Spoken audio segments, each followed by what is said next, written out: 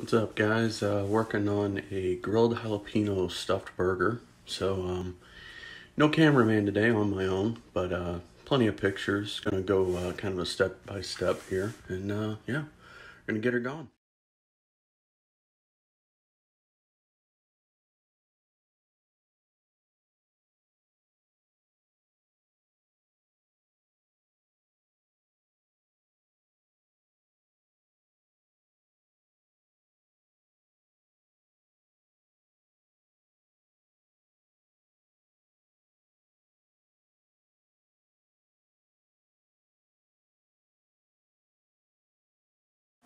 Alright guys, so I didn't really cover the filling for these stuffed jalapeno burgers, but it's 8 ounces softened cream cheese, 6 to 8 jalapenos. I used 8, a little on the heavier side, wanted a little more of a kick.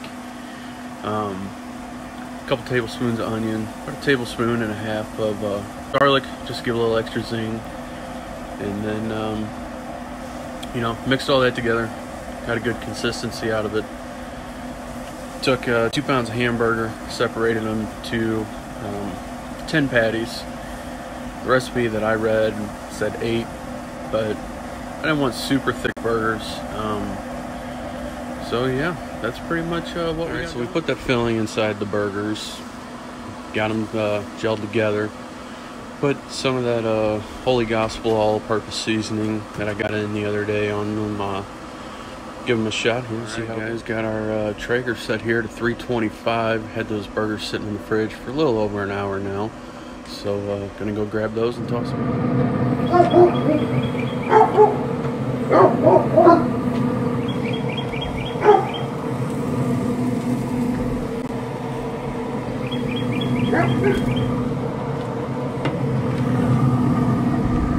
I got the burgers on here. We're gonna give them about 15 minutes. Flip them.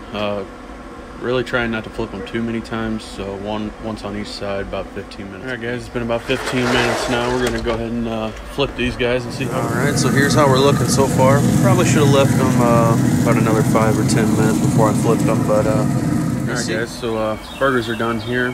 Probably really could have left them, said about 30 minutes on each side.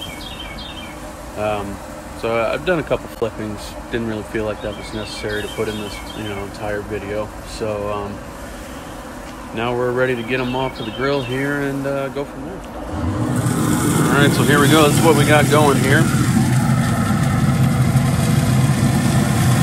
And they're looking phenomenal. So we're gonna go ahead and get these guys off of here and